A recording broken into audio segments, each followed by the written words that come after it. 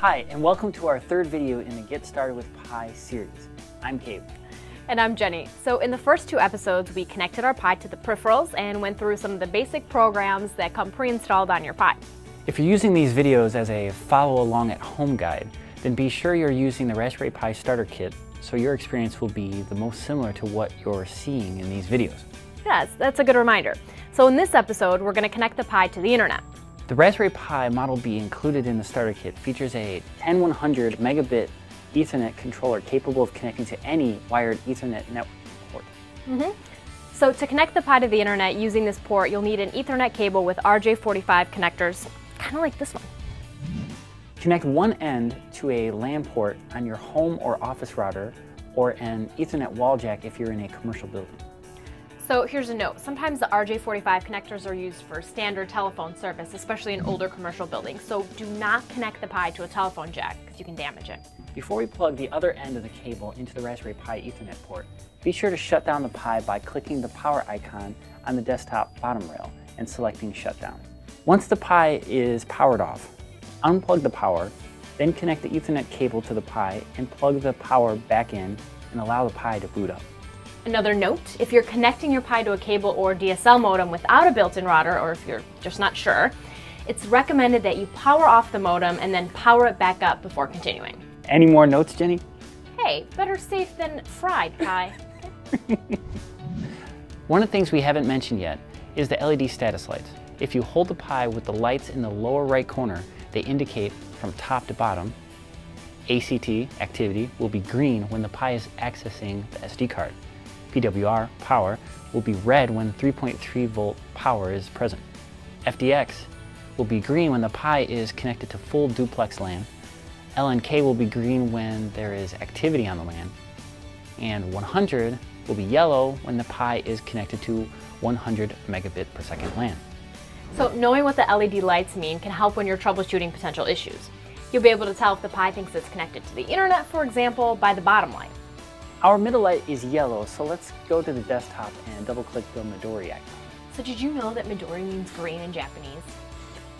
Actually, I did not. Oh, see? I taught you something. However, it is the name of a lightweight and fast web browser for Linux.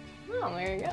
It's a very familiar window layout, a thin bar at the top for the address bar, and a back button with most of the screen real estate open for displaying of the website.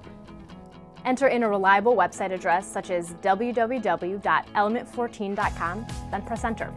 If the web page loads, congrats, you're connected to the internet. In addition to connecting to a wired network, the Element 14 Wi-Fi accessory may also be used to connect the Raspberry Pi to a Wi-Fi wireless network if desired. All necessary software and drivers are already built into Raspbian, making the Wi-Fi truly plug and play. We'll start in the same way as the wired connection process, by powering down the Pi. So once the red light on the Pi is off, we'll unplug the power cord to the Pi. Then we'll connect the Wi-Fi to an available USB port on the Raspberry Pi. Next, power on the Pi by reconnecting the power cord and let it boot back up. Once we're back at the desktop, just go ahead and double-click on the Wi-Fi config tool. The first thing we'll do here is click Scan, basically asking the Pi to find any wireless networks in range. Once it's found them, this window will display with a listing of networks available to your Pi. Note, setting up Wi-Fi requires that your router is broadcasting the SSID. Make sure you have broadcast SSIDs set up on your router. This will not work with private SSID setups. So remember, this list of networks is unique to this physical location and nearby wireless networks. So your list is not going to be the same as this one. Good point. I know. Scroll through the list until you find your wireless network, then double-click it. That will open up a new dialog window. Enter the network password, which is called PSK here, which stands for pre-shared key. Leave the other fields with their default value. Once you enter the password, click Add. You'll then return to this window, click Connect. It may take a few seconds, but the current status information will update and you'll see your IP address for your Pi displayed. All right, so go ahead and close this utility now. Don't worry, you'll stay connected to the internet. And then we'll go back to Midori and then double-click this icon and check to see that we can surf the web. Let's start by going to element14.com. Okay, there we go, we're online. Yay! Right? Happy? If you have any problems connecting, all you do is reopen the Wi-Fi config window and then click the Manage Networks tab, then click Edit, and make sure you've entered the passkey for the network correctly. If you're still having problems getting online, please post a question in the discussion boards. There's a link on this page where the video is posted, and one of our Community Pi experts will offer some suggestions for additional troubleshooting. Please be sure to include information about your Raspberry Pi model, what you've done to try to connect, and what error messages or issues you're having. All right, so let's download a video and play it on the Pi. In order to do this, we'll open LX Terminal right here, and then we'll use the wget command. To use wget, you type wget and the URL of the file you want to download. Depending on your internet connection, it might take a while to download the file, even though it's a small video. Now that it's downloaded, we can run it with a special video player software included in Raspbian called OMX Player. All right, so we'll run OMX Player in LX Terminal. So you start by typing OMX Player. Then since we're on an HDMI connected monitor, we need to enter space -O space HDMI so that we'll hear the sound out of our monitor. Then you enter the file name, in this case devkitsfast.mp4. Just make sure to capitalize all the capital letters because it is case sensitive. Yay! Get DevKits fast. Newark Element 14, your DevKit HQ. You can also use OMX Player to play audio files like those that end in .wav or .mp3. You do this by following the same format of OMX Player space -O space HDMI and then entering the file name you wish to play. Keep in mind, file names are case sensitive.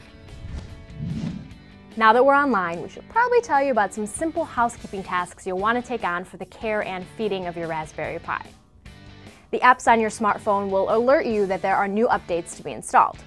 And just like those apps, Raspbian gets updated with patches, bug fixes, and new features. If you remember episode 1, Raspbian is the operating system we have installed from the 8GB Noobs card that came with the Raspberry Pi starter kit. Yeah. You'll want to keep your operating system up to date, especially as you start installing and using other peripherals on your Pi. Many of the accessories that can be added to the Pi rely on the most recent version of the operating system to properly function. Yeah, so in fact, one of the first troubleshooting steps you should take if you can't get something to work on your Pi is to download and install the latest and greatest operating system from the internet. Simply run 2 commands from an LX terminal. Type sudo space apt-get space update. It might take a while to run, but when it's complete and you're back to the prompt, type in sudo space apt-get space upgrade. Great, so as soon as that's done, I have some surfing on the Pi to do. And you're all set up to do just that. In our next video, we're going to learn how to interface the Pi to the external world. So what Cabe means is we're going to learn how to hook the Pi up to play a sound when you press the button. It's going to be a lot of fun and I'm looking really forward to it. So am I. Until our next episode, I'm Jenny.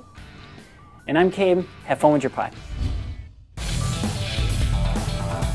There's a link to start a discussion on this page, and every page in the Get Started with Pi section of element14.com. We have over 200,000 members, including lots of Raspberry Pi experts who will be able to help you out.